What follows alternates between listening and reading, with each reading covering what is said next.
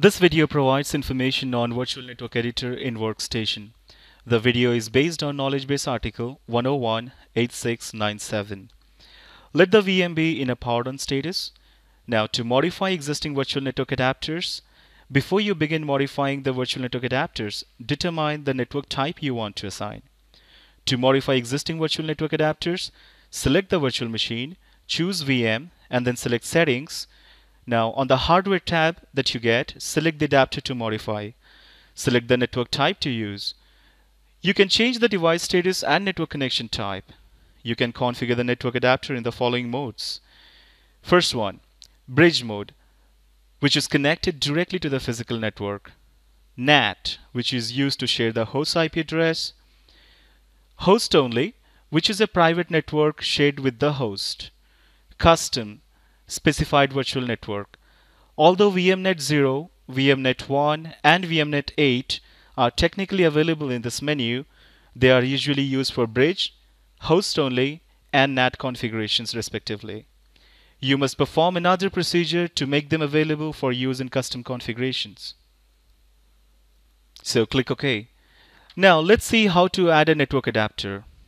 From the Workstation menu, select VM, then select Settings.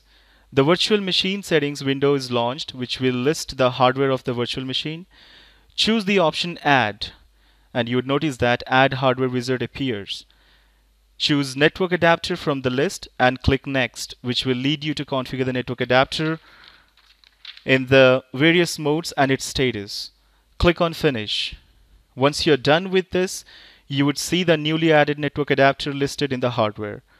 Click on OK. This will save the virtual machine state. Add or remove a host network adapter from the list of included adapters. On host systems with multiple physical network adapters, the choice of which adapter Workstation uses is arbitrary. Therefore, you can place or remove restrictions on a network adapter of your choice. To add or remove a host network adapter from the list of included adapters, again, in the Workstation menu, select Edit, and then click on Virtual Network Editor. Checkmark the option, Connect a host virtual adapter to this network. You will see the host connection as connected. Click Apply, which will start updating the network configuration and loads the configuration.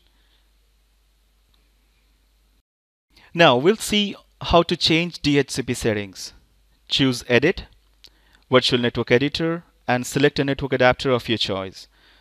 Checkmark the Use Local DHCP Service to distribute IP address to VMs and click on DHCP settings.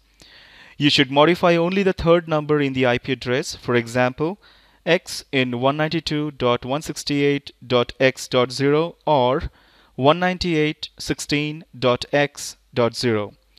In general, do not change the subnet mask. Certain virtual network services might not work as well with a customized subnet mask. Click Apply will stop the DHCP service and start the DHCP service and loads the network configuration. Now we'll see how to configure the NAT adapter. Once again, from the Workstation menu, choose Edit and then select Virtual Network Editor. The NAT device is connected to the VMnet 8 virtual switch. Virtual machines connected to the NAT network also use the VMnet 8 virtual switch. Select VMnet 8 and click on NAT settings. Specify the gateway IP. Now, clicking on Add will give you an option to map incoming port. Specify the host port, virtual machine IP address, and virtual machine port. You can add a description as well.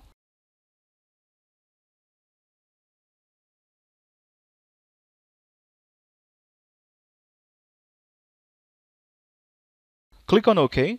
We can configure the DNS settings by choosing the DNS settings.